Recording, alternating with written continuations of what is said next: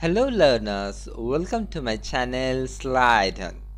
Today in this lesson we are going to learn attribute.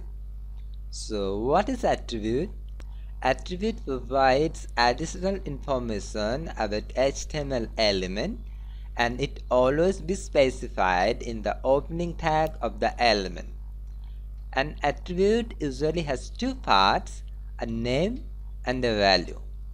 And they can be written in this way: attribute name equal to sign, and then within double quote write its value.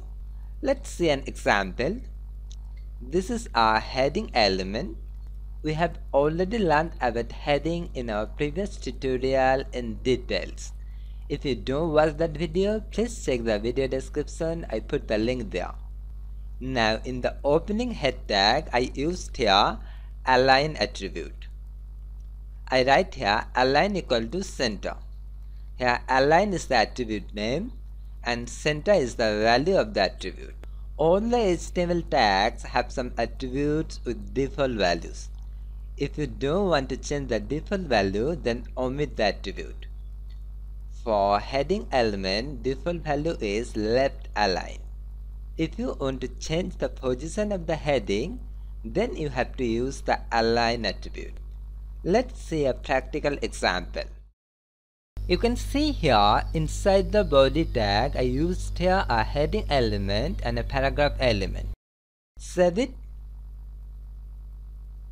and open it to your web browser. You can see here by default the heading is placed to the left of the page. Now we want the heading will appear at the center of the page. For that we need to use here align attribute. I'm going to write here align equal to center. Save it. Refresh the web page. Now you can see the heading is placed to the center of the page.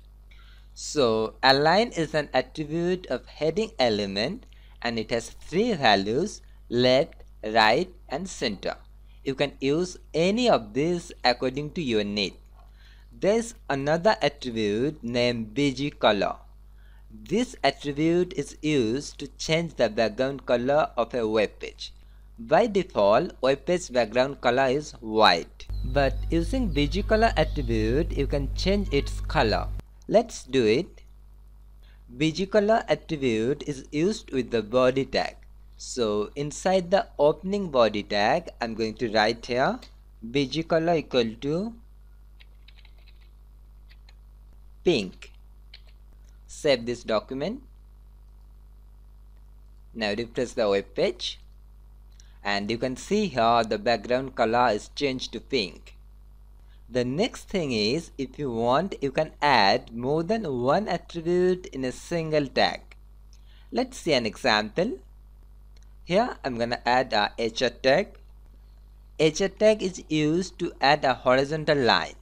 Let's check the output. Save. Now refresh the web page and you can see here a horizontal line is added here. Now I'm going to change the width of this line. For that I'm going to write here width equal to 50%. Save.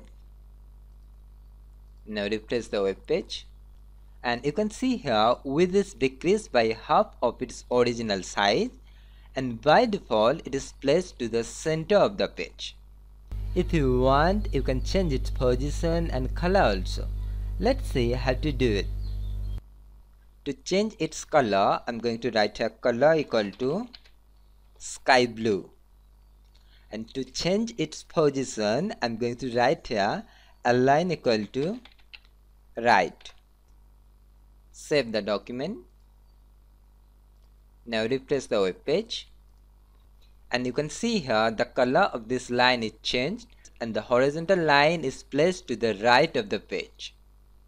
There are many attributes in HTML and different attribute is used with different tags. We will learn all the attributes step by step in our upcoming lesson.